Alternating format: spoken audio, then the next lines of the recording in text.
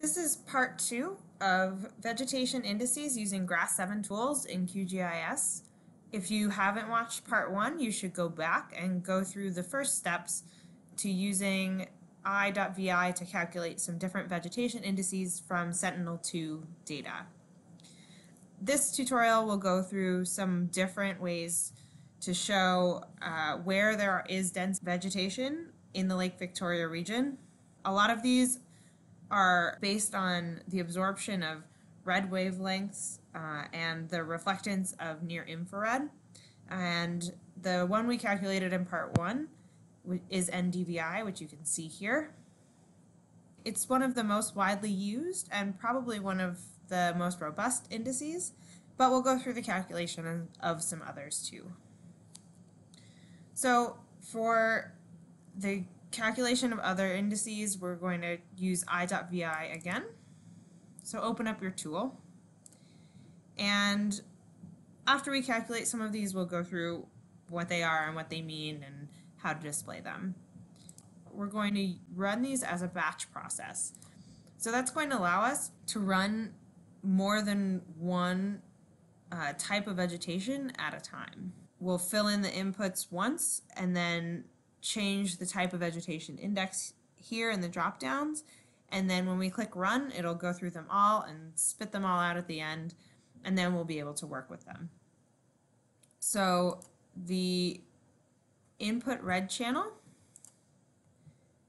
click on the ellipsis and then go to select from open layers and find your red channel. It's band 4, and then click OK. We're going to run 6 different indices, so add 3 more rows by clicking the plus column in the upper left.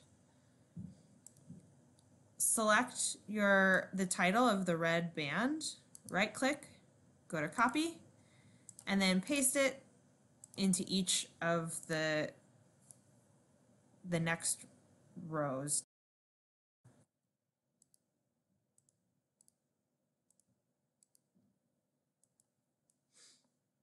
The types of vegetation indices that we're going to do are ARVI,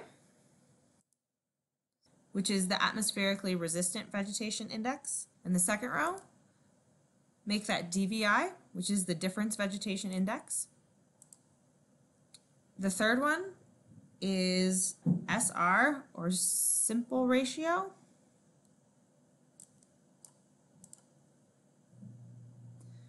The fourth one will be EVI2, that's enhanced vegetation index. Then GARI, or green atmospherically resistance vegetation index. And the last one is IPVI, or infrared percentage vegetation index.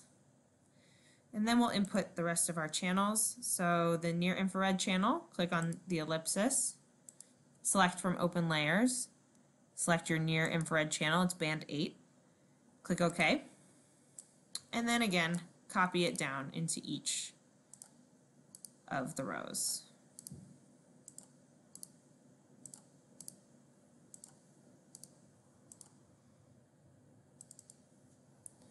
Your green channel is next, and we'll just follow the same steps for each one of these inputs.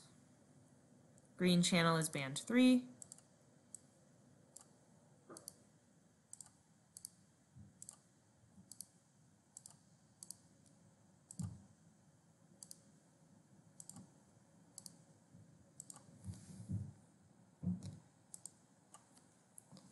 Next is the blue channel,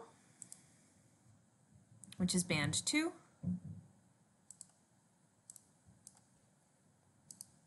Copy.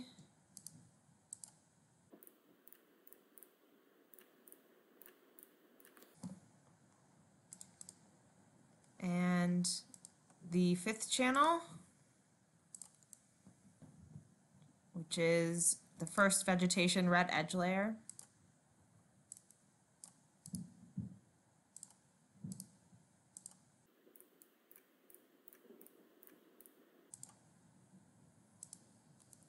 The 7th channel, which is another vegetation red edge layer.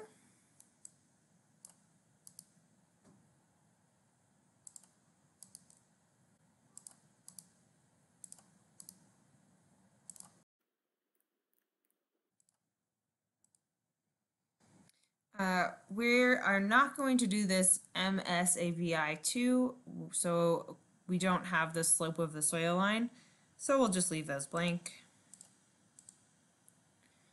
Leave the maximum bits the same. Leave grass 7 region extent the way it is. We have to manually enter 0 for the grass 7 region cell size, so do that for each row. And then under vegetation index, that's where you'll tell it where to save your file. So if you click on the ellipsis and then just type something generic in here, I'm going to type veg and an underscore, and then click save. This window will pop up and you can autofill the index that you're calculating as the name of the file, so you don't have to fill all these in manually. So go to the drop down that says do not autofill right now, go to fill with parameter values, and then choose the parameter to use, which will be type of vegetation index, and then click OK. And there's all your file names with the vegetation index. And you can let them load in QGIS or not. We're going to have to load in the ones that are saved as files anyway. And then click Run. This process is going to take a pretty long time, a few minutes for sure. So I'm going to pause the video and come back when it's finished.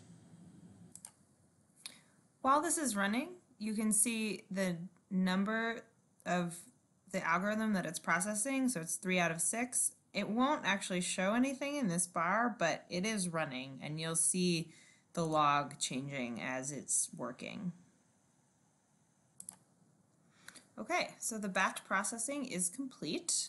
Click OK, and then you can close all of these windows. And the temporary files will be over here in the table of contents, and we can just remove those. So you can click on the top one and hit Shift and then click the bottom one, and it'll select all of them. Right click and remove them. And then we'll add them back in from our files that we saved. So it's the easiest way for me to do this is in my browser panel. Go to the folder where I saved them, and there they are: Veg, ARVI, DVI, EVI2, GARI, I.VI, and SR. So select them all, and then just drag them down into your pane, and they'll all show up. We'll run through these and we can talk a little bit about what each one is showing. So I'm going to turn off all of the layers for now, except for Veg ARVI. So ARVI stands for Atmospherically Resistant Vegetation Index, and it's correcting for the effects of the atmosphere in the imagery by combining the red and the blue bands. So if we right click, go to Properties, and we'll just display this a little bit differently. We'll make it similar to what we did to NDVI so we can compare them. So click on Render Type, make it single band pseudo color. The color will be red, yellow, green. Under Mode, go to Equal Interval, and we can bump that up to 10 classes, and then click Apply and click OK. This index is less sensitive to the atmospheric effects, and it uses the red and blue bands to correct for those. The Sentinel-2 data doesn't have a lot of atmospheric effects. You can see a lot of the yellow because it corrected for some of the red and the blue. And if you compare that to the NDVI, You can see that the ARVI is much more yellow. So it's showing more sort of in the mid-range. We'll turn that one off, and now we'll turn on the DVI. So DVI is the Difference Vegetation Index. It's really simple. It's just the near infrared minus the red band. And it shows the amount of vegetation, but it doesn't deal with any atmospheric effects at all, and it's not normalized like the NDVI is. So right-click, go to Properties, and we'll make it look similar to the NDVI. So render type is single band pseudocolor, red, yellow, green. Mode is equal interval. We'll do 10 classes. Click Apply and click OK. So these actually, this is the DVI and here's the NDVI, and they look fairly similar, but the DVI has quite a bit more in the middle range in the yellow, and that is a result of it not being normalized. There's NDVI and DVI. We'll turn that off and turn on the EVI2. So that's the Enhanced Vegetation Index, and it's good especially in high biomass regions when atmospheric effects are insignificant. So we'll compare that to NDVI as well in the same way. Go to Properties, single band pseudocolor, red, yellow, green, equal interval, 10 classes, click Apply, and click OK. So this is pretty dense vegetation up here, and then kind of less dense down here, and you can see it looks pretty similar to the NDVI.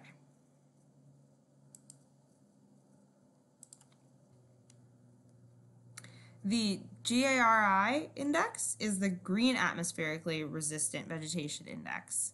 So we'll turn that one on. It uses a green band instead of the near infrared band, so it can be used to measure chlorophyll concentrations. It's a slightly different measure than the other ones that are based on red and near infrared. So we'll visualize that one too. Go to Properties, single band pseudocolor, equal interval, 10 classes, click Apply, click OK.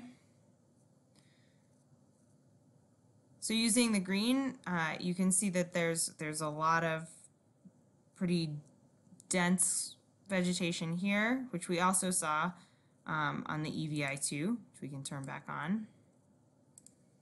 And it's showing pretty dark green up there, which probably means that there's quite a bit of chlorophyll there. Now we'll turn on the I.VI, which is the Infrared Percentage Vegetation Index. And it's essentially the same as NDVI, but the math is slightly different so that the range goes from 0 to 1 instead of -1 to +1.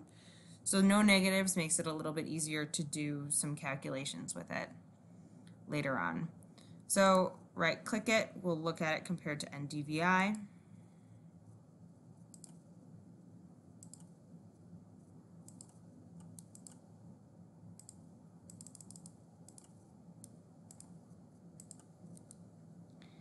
So there's I.VI, and then if we turn it off, NDVI, and it looks exactly the same, as it should.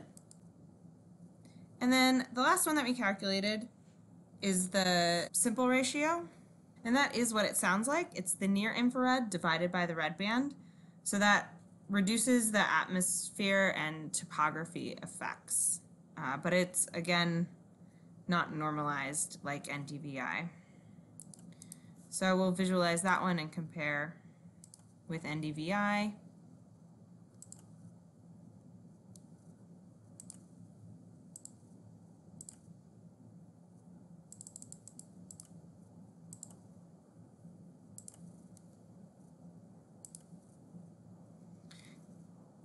And there's quite a bit more yellow and red because it's not divided by the near infrared plus the red. It's just infrared divided by red. So those are some of the other vegetation indices that you can calculate with I.VI and Sentinel-2 data.